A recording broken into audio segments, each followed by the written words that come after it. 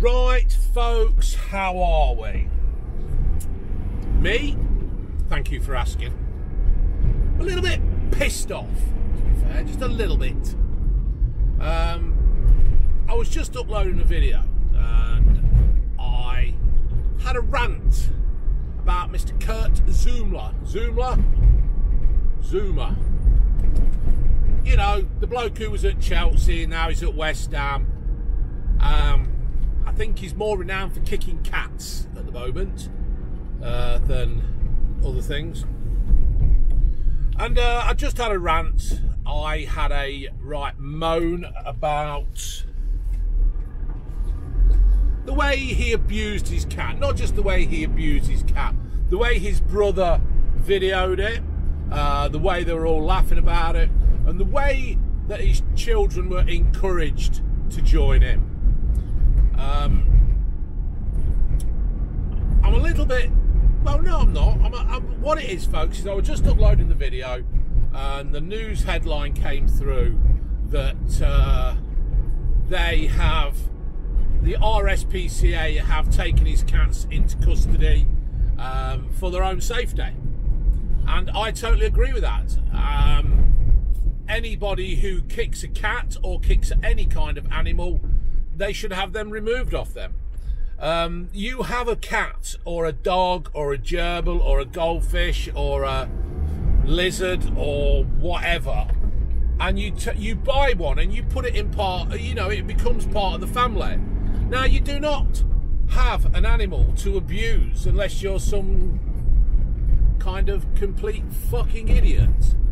I just don't understand why anybody would want to drop kick a cat, get their child to hold the cat so then you could slap it.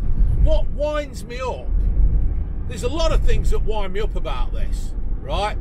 Well, one of them is the fact that it's only just taken the RSPCA now to go and get the fucking cats, right?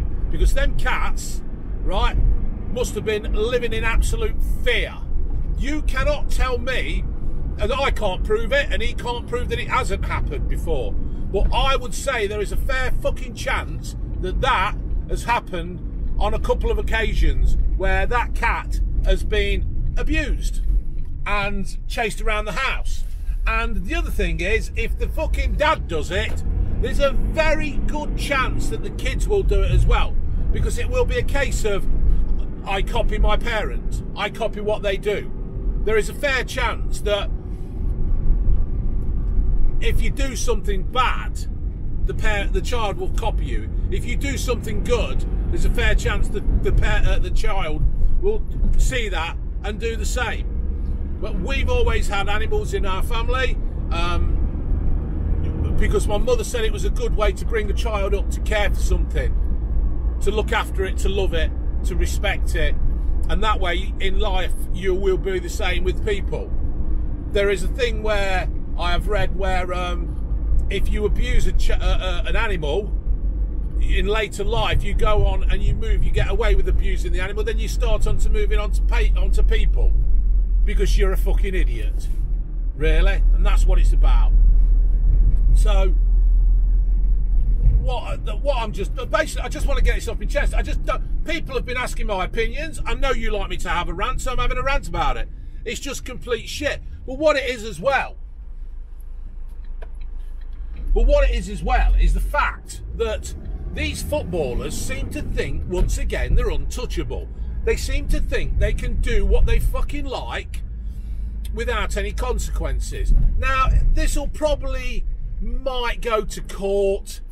He'll probably might get a fine. He'll probably get £10,000, which is completely nothing to a bloke. I mean, let's face it, he's probably on close to £100,000 a week. You know, even if you find him £200,000, it ain't going to matter to him, is it? It's just not going to matter one bit to him at all. It's just a complete joke. Now, there will be people saying, have you got an itchy ear? There will be people saying, because I've seen it on the internet, people saying, oh, well, if anybody who eats meat can't say anything on this. Well, yeah, you can. I've just have done. You can say it. Right, I eat meat, yeah? But what it is, when a farmer has a cow, a pig, a sheep, a chicken, or whatever, that farmer has to look after that animal until the day they basically have it slaughtered to go into the food chain, yeah? That's what happens. They'll look after it, and then because an animal that is not fit and healthy is no good to a fucking farmer. But you just don't see a farmer videoing himself in the kitchen kicking his fucking sheep around, do you?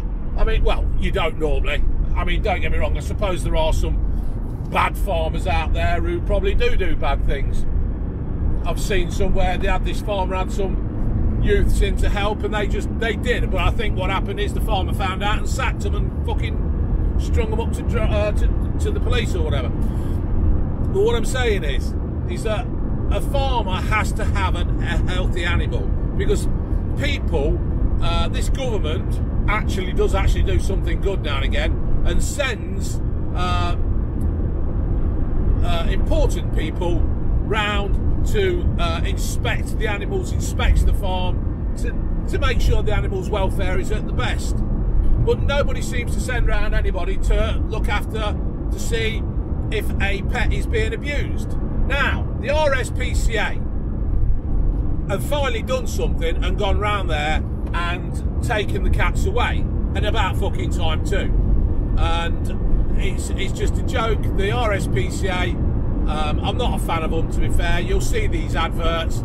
Can you donate to the animal, to the RSPCA, so we can pay our CEO £150,000 a year? And then you've got to pay all the other ones that are below the CEO, and they're going to be on a small fortune as well. I don't even know who the CPO is of the RSPC fucking A, but I don't know. It just amazes me how round here, in fact we just drove by, the fields flood and the horses get kept in the field, and in the winter time it is renowned for flooding, and the horses get trapped in the field. You phone the RSPCA out, they don't want to fucking know. They just don't want to know when a horse is standing in water, right, and the water's rising fast. It does round where we live on the A6. If you live in Mount Sorrel, you know where I fucking been. The RSPCA just don't want to know. My niece, Stephanie, she has been in the water trying to guide these horses in a knickers, trying to save these horses and put them onto higher ground, but the RSPCA just can't be fucking arsed. Can't be arsed, and that's it. But they'll have the adverts out there, can you donate? So anyway, what I'm getting at is Kurt Zouma, what a fucking knob for kicking your cat. What a cat, just letting your children be involved. And it just amazes me how people can react. Why can't people just be kind to animals? Why have they got to have this thing where you've got to abuse something that's... And now what'll happen is he'll moan, and I can't believe West Ham ain't done anything about it either. Granted, right, it's a football thing, and then West Ham will go, we'll deal with it internally. Will you? Will you deal with it internally? What are you going to do then that's going to be dealt with internally? Why? West Ham fans are going to give me shit. I ain't bothered. I'm more worried about the fucking cat. To be fair, if it was a Leicester player, I'd still be saying the same. I'd be fucking, if it were a Leicester player, I'd be wanting them kicked out of the fucking club, to be honest. I'm a fucking animal lover. Love them. It's just a complete joke. I know not everybody likes cats, not everybody likes dogs, not everybody likes anything. But this is just downright fucking embarrassment to West Ham United. And the other thing is, that's just sprung to mind, excuse me, the other thing that's just sprung to mind is that apparently some kind of Patreon or something to do with saving cats in France. What? Saving cats in France? So what he does, he don't save cats in France, in England, he'll kick a fucking cat. I just don't understand the mentality that you've got to do something like that. It's just disgusting. It's just absolutely disgusting. And kids are, and he's supposed to be a role model for kids, and he's supposed to show, you know, how to lead the way and things. You know, he's on a big wage. He plays a game. He plays. Man, West Ham are a magnificent club. I like West Ham. My mate Shedder, his name's Andy Hutt, so we call him Shedder. He's a happy hammer. I like West Ham. But this has just brought embarrassment to them. I just don't understand how these why can't footballers just be fucking normal and show the way and lead the way? It just fucking amazes me how. So that's what I think of it. I think it's a downright disgrace. I think he should be suspended. And people, oh, you can't suspend him just for yeah, you can fucking suspend him for kicking a cat. He fucking ain't on. That cat, fuck me, why don't you open your fucking door on me? Fuck's sake. Just unbelievable. You can. It sets standards to people. It's brought embarrassment to West Ham, this has, in my mind. And it's just... the other thing as well is, like, I'm sitting here and I'm fucking fuming, right? Is that when you see footballers in the playing, right, and they get kicked, and they go down as if fucking Lee Harvey Oswald's fucking shot up, and they're rolling around, and he's like, oh, me leg, he's hurt me, he's kicked me, and he's rolling around like they're all rolling around like fucking fannies, like, oh, you know, you're all supposed to be fucking... I was watching something on TikTok the other day about these footballers that got kicked back in the 70s. And it was fucking amazing. And, oh, fucking hell, there's no parking there. And it's like, yeah, today's footballers, they get a little clip and they're all rolling around and fucking ow, ow, ow, ow. And it's, yeah, the fucking cat, the cat got fucking drop kicked and he still got up and ran on. The cat's got more about him than Kurt fucking Zouma. Hey, the cat, obviously it weren't kicked that hard then. But I hope he gets shit everywhere he goes now. The fucking cat kicker. Fucking pathetic. I wonder how many lives that cat's got left now after living with that fucking family that abuses animals, that abuses a fucking... I mean, I bet that cat weren't cheap, because let's face it, footballers, they like to spend a bit of money, don't they? They like to waste a bit of money. So I bet that cat must have cost a fair few grand. And all he's done is fucking kicked it. He should be taken to court, never allowed an animal again. Fucking £1 million fine that goes to fucking some kind of cat's home. And I'll tell you what the other punishment be.